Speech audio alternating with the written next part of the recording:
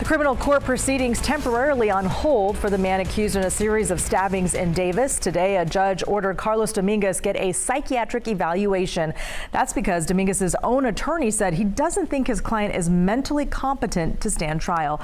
Thanks for joining us on this Monday. I'm Lisa Gonzalez. And I'm Ty Steele. Dominguez and his attorney did not seem to be on the same page today, though. KCRA 3's Lizzie Mitri was in court. Lizzie, Dominguez actually tried to speak several times throughout the hearing, right? Hi, yes, that's exactly right. The hearing here inside the Yolo County Superior Courthouse lasted about 10 minutes. And in that time, 21-year-old Carlos Dominguez tried at least on 4 occasions to interject, eventually saying that he didn't want an attorney, suggesting that he wanted to represent himself instead. The former UC Davis student, Carlos Dominguez, walked into the courtroom in shackles and handcuffs this morning as family and friends of his alleged victims watched. His charges include 2 counts of murder for the April stabbings of Davis resident David Bro and 20-year-old UC Davis student Karim Abu Najam. And he's charged with attempted murder, accused of attacking Kimberly Guillory, the sole survivor, on May 1st.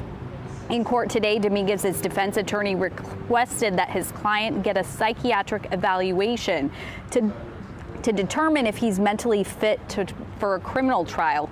A judge granted that request and scheduled a hearing for June 20th to discuss the results of that upcoming mental health evaluation and to decide if this case can go to trial. But as today's hearing wrapped up, Dominguez spoke up. All right, folks, that's it. Thank you. Hold on. Mr. Hutchinson, your client has a Fifth Amendment right. Criminal proceedings have been suspended, so I'm going to let you handle communications with your client for now. Thank you. Off the record. Your Honor. I don't want an attorney. I would like to take it from myself if possible. Thank you, Mr. Hutchinson.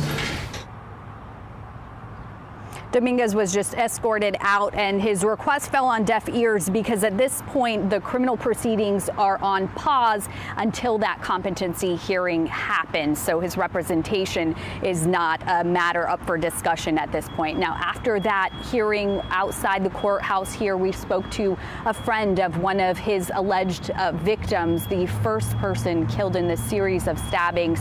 And this was her first time coming to court and seeing her friend's alleged killer in person.